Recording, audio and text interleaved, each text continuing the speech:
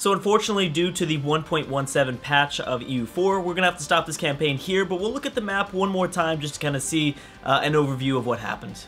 And I did try to kind of opt back out towards the original 1.63 patch, which is where we started this campaign on. That did not work. The mods are still the mods are not backwards compatible to that version, and I don't really know exactly what happened. All I know is that every time I try to enter the game, it crashes. No matter what mods I remove, or what beta patch or patch in general of EU4 that I try, it just crashes, which isn't really a big deal. I mean, this campaign was starting to wrap up anyways. I would have continued on for at least another maybe until 30 videos, but this is an okay time to stop as well. Obviously, Germany did really well. They were involved in a war last time we checked against Manipur. Manipur, is that it? Oh yeah, that's right. They were helping out China. This is the first time we've ever seen a campaign where the Soviet Union and I guess Russia, I guess Russia in general was so broken, and especially Scandinavia. Seeing what Scandinavia did was pretty amazing. Never really seen something like that happen. Unfortunately, Africa never became independent, and I was kind of disappointed a little bit because I wanted to see a bunch of nations kind of gain their independence, but it was very cool to see Germany really pretty much control all of Europe. At this point, though, there was really only a handful, maybe, you know, we've talked about the great powers still left. Great Britain, who was on their own, that was one of the only things I wanted to kind of see, was what Great Britain was going to do, because they were the only kind of great power without an ally. And they were continuing to kind of decline in terms of power and development and things like that. They never allied to Scandinavia, which was unfortunate, but I think they must have been close. I'm guessing that they were almost pretty close.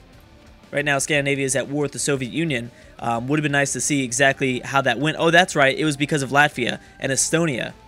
And they were going to lose a bunch too, weren't they? I thought they were starting to lose that war. Well, either way, we have a few map modes that we can look over. The religion map mode's not going to change much because I think everybody is secular at this time period, right? Yeah, so every state is secular, even though they have different religions. So religion's not going to change that much. Trade is probably going to continue to be dominated by North America. Do we not get trade node values? Oh, that's too bad. It could kind of be interesting to see that in this map mode here. And then diplomatic development. There we go. Let's check on some development. Geez, North America is just unfair.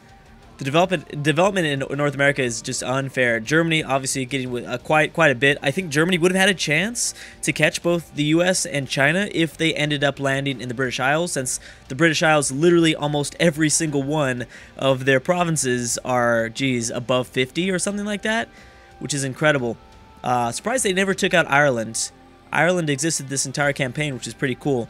And then, yeah, obviously these provinces were probably going to be either lost to China, or more of the Indian nations were going to get more territory, or more were going to be brought, like, I guess, released from British control, things like that. But anyways, guys, hope you guys enjoyed this series. I'll be back very soon with another extended timeline series like this. I don't think it's going to be too hard of a guess to see, you know, it's too hard of a guess of what I'm going to do next.